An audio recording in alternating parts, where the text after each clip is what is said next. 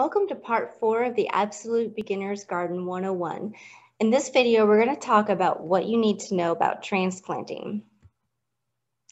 We're going to talk about when you're at that nursery or any place that sells plants, how do you make sure that you go home with a healthy plant? We're also going to talk about hardening off. What is it and how do you go about doing it? Then we're going to talk about how do you transplant. There are a few tips that I want to go over to make sure your transplanting experience is a good one. And then we're also going to talk about why tomatoes are special in terms of transplanting. Then lastly, we're going to talk about properly spacing and thinning your plants. So when you're at that nursery or any place that sells plants and you're looking at purchasing a plant, there's some things that you might want to look for to make sure that when you take that plant home, it's healthy and it's going to do well in your garden. You want to examine that foliage. You want to make sure that the leaves are healthy, that they're green, they're lush. You don't want anything that's crumbly, dry, wilty. This can be a sign of disease or stress. You also want to examine the branches of your plant. You don't want anything that's broken because broken branches are a gateway into which pests and disease can enter into your plant and kill it. So you want to make sure that your branches are not broken. You also want to examine the root system. Do your best to examine that root system. As we've talked about many times before, healthy roots equals a healthy plant. Healthy roots are going to be white.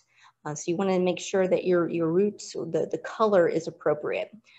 You also want to do your best to avoid buying a root-bound plant. Plants that are root-bound, their root system is already unhealthy. What happens when plants get root bound is that these roots, they've run out of room in their pot, and so they're not developing properly. So do your best to avoid purchasing a root bound plant.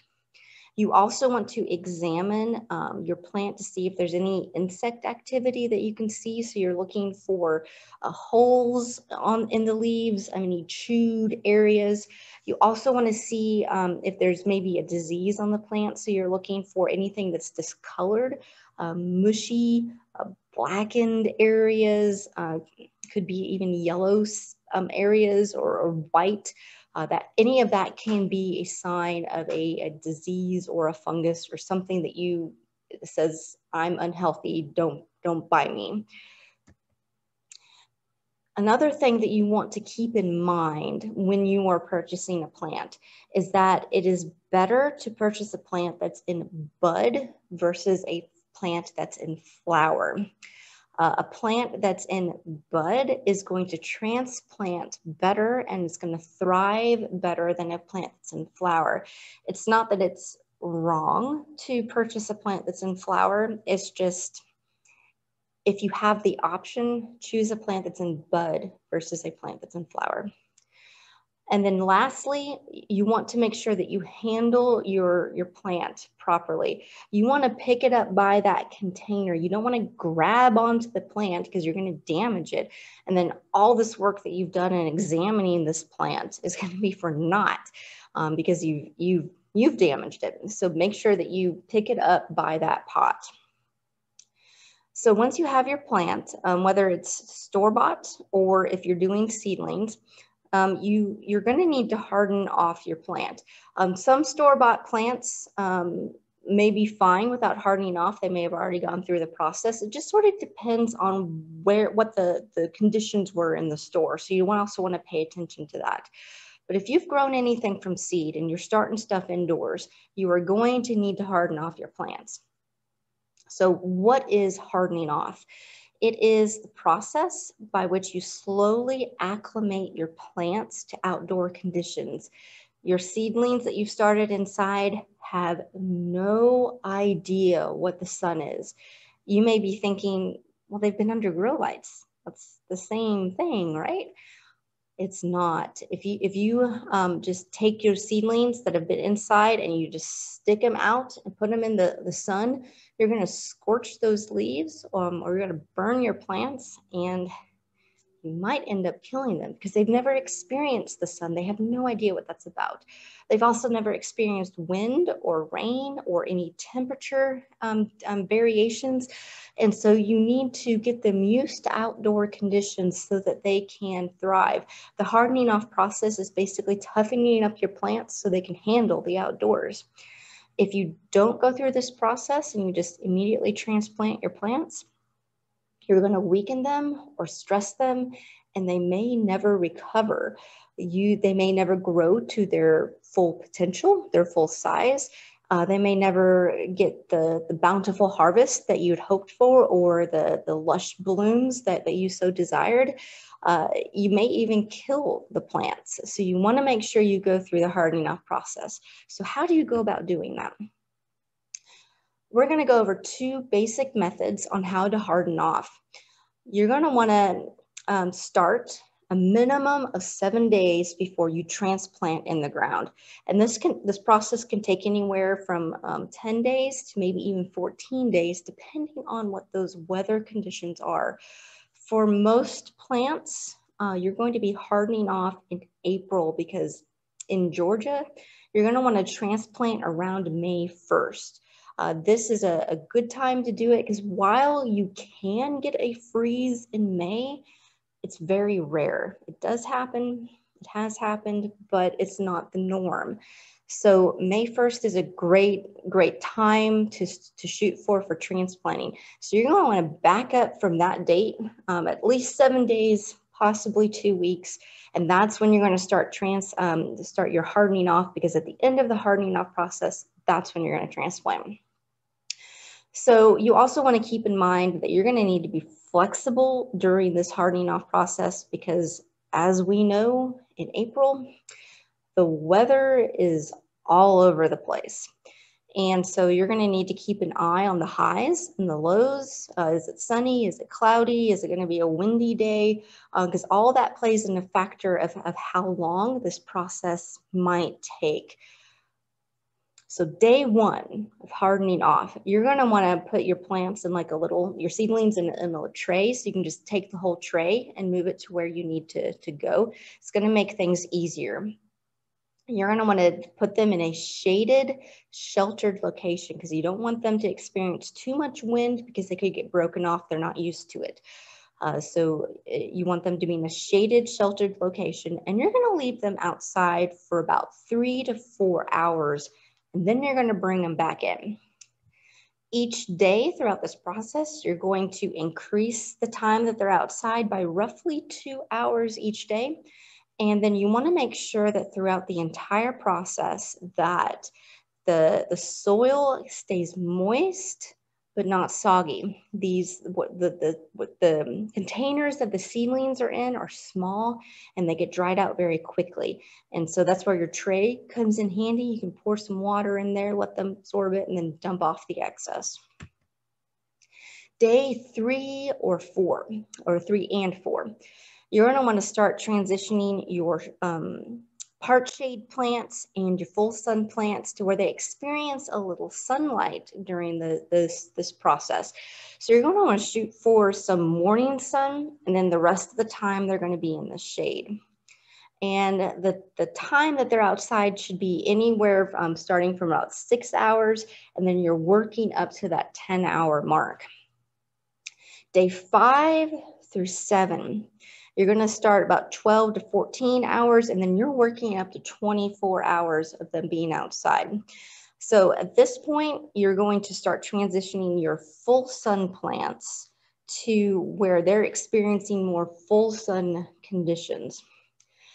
This is where you're also going to really start looking at the lows for the night, because since you're working up to 24 hours, they're going to need to experience some time outside overnight. But you don't want it to be much below 50 degrees. You want them to not be out there where it's too cool. So around 50 degrees, that's when they can start experiencing some overnight temperatures. And then at the end of the 7, maybe up to 14-day process, then they should be able to handle anything nature throws at them except for a freeze. You may still need to cover them if you have a late freeze. Some things to keep in mind. Again, we talked about like, do not let the soil get dried out. That's going to harm your plants. Keep it moist, but not soggy. After the end of this process, that's when they should be planted into the ground. And then the last thing you want to keep in mind is that you want to protect your seedlings from predators. Snails and slugs love tender young seedlings. So place them up high, like on a table or a chair. This is going to make it much more difficult for those snails and those slugs to find your seedlings. So the other method to hardening off is using a cold frame. A cold frame can be a lot less hassle because you're not moving your seedlings around to different places. They're in a one location because a cold frame tends to be more of a more permanent structure. You can purchase an expensive cold frame, the one that has like a heater in it so you can better regulate your temperature, or you can make a cheap one like the one picture at the bottom using hay bales and just put an old window that you can prop up and lower depending on what you need to do. And then when you're done with your cold frame, you have all your mulch. So how do you use a cold frame to harden off? Again, you're going to start a minimum of 7 days before you're going to transplant. It might take up to 14 weeks, not 14 weeks, 14 days, 2 weeks, to get them properly acclimated to outdoor conditions. One thing you will need to keep in mind if you're going to use a cold frame is you're going to need to make sure you regulate the temperature properly inside. You don't want it to get much above 80 degrees because it could cook your plants. You also don't want them to get below 50 degrees. So you're going to need to make sure that you regulate that temperature. So day one, using a cold frame. Basically the same same as the other method. You're going to put your seedlings in the cold frame. You're going to have that lid open for about 3 to 4 hours. And then you're going to increase how long that lid remains open by 2 hours each day. And you're really going to need to know what your highs and your lows are for a cold frame, because if it's going to get, your cold frame is always going to be a little warmer than the outdoor temperatures if that lid is closed, and you don't want to cook your plants. You're going to make sure that you want to close that lid at night. If it's going to be, you don't want the cold frame to get much colder than 40 degrees. So depending on what the lows are, you may need to cover your cold frame to keep those plants a little warmer. And then of course, each day you're going to open it more, have them exposed to outdoor temperatures longer. And then by the end of the process, they should be ready to go into the ground. Keep in mind that both of these processes, it's a basic template. The weather is going to play a huge factor in how long this is going to take. And you also may be thinking, if you work full time, how in the world am I supposed to, 6 hours, I'm at work for 8 hours a day plus the commute. How can I do hardening off while I'm working full time? So glad you asked. I have a video. Please check out my Grow Something blog. I have a video on how I harden off my plants while working full time. It's what I do. It's what I found has worked for me, and it hopefully will help you in that process as well. So please log on to the Jefferson Public Library website. It's listed below. Click on Grow Something, and I have an article on how to have a garden while working full time. And so please check out the information in there.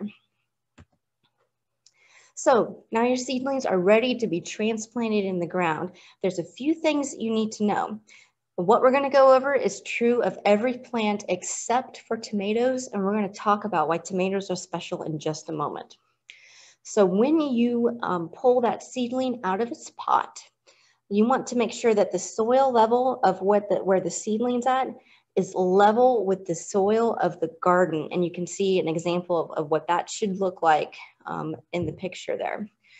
It's also helpful to water your seedlings before you transplant as well as after you transplant.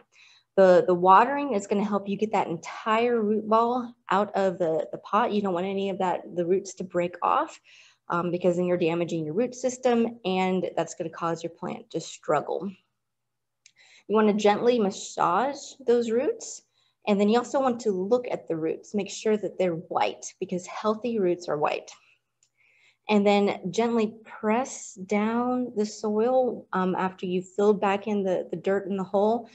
This helps just anchor the plant, helps it get rid of the air bubble, any air pockets, and it just a good technique to use. So tomatoes, why are tomatoes special? Tomatoes, if you've ever examined them, they have these little hairs on the stem. And if these hairs touch the soil, they're going to develop roots. And this is a good thing. So when you go to transplant your tomatoes, you want to take off those bottom leaves, and then you're going to plant not just the root ball, but also a portion of the stem. So what happens when you do this is that the root ball is going to, of course, develop into root system.